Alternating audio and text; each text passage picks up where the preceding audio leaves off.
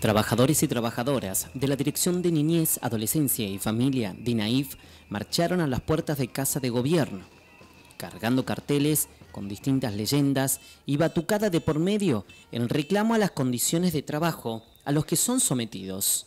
La precarización laboral en esta dependencia del Ministerio de Desarrollo Social.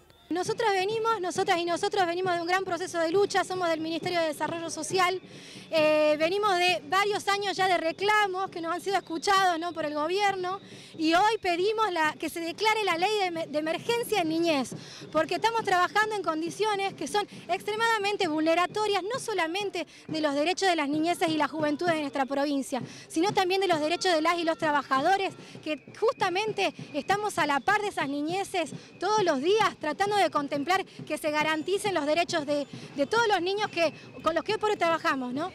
Nosotros tenemos ya como un listado enorme de necesidades que el gobierno no llega ni a cubrir ni las nuestras, ni siquiera a dar respuestas como las políticas sociales, que las cuales nosotros somos agentes de esas políticas públicas. Desde recursos edilicios hasta materiales, todo lo ponemos los trabajadores y las trabajadoras de nuestros sectores. Nosotros tenemos y vivimos y convivimos en instituciones que están sumamente deterioradas.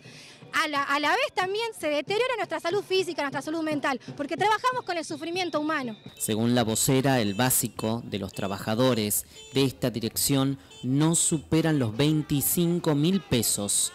Retrasos en el cumplimiento de lo acordado en las paritarias. Un trabajador de la Dinayf está con un básico que no supera los 25.000 pesos. Y de ahí una cifra incalculable de cifras en negro que nos van largando de acuerdo también a cómo sean estos reclamos nuestros, ¿no? Hoy por hoy estamos peleando para que se nos dé un ítem, el cual había sido firmado hace 3 meses, porque trabajamos justamente en la pandemia con poblaciones de riesgo y al día de hoy no lo cobramos. ¿Ustedes todos en blanco o hay contratados también? Tenemos diversas formas de precariedad.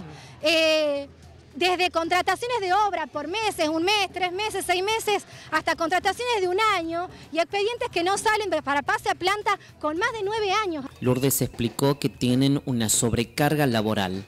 Cada trabajador tiene entre sus manos unos 150 a 200 casos.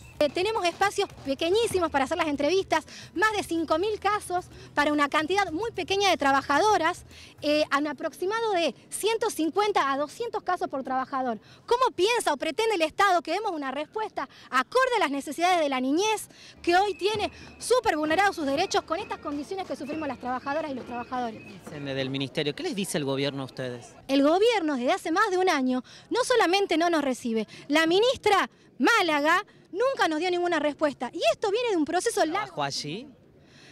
¿No trabajó con ustedes? ¿No era secretaria de Estado? Es la secretaria de Estado. Y hoy nos preguntamos a dónde está, ¿no? ¿Y dónde están esas fotos que se saca con los niños y las niñas? Porque los niños y las niñas que no están acá y que no se sacan la foto con nosotras son a los que se les vulneran los derechos.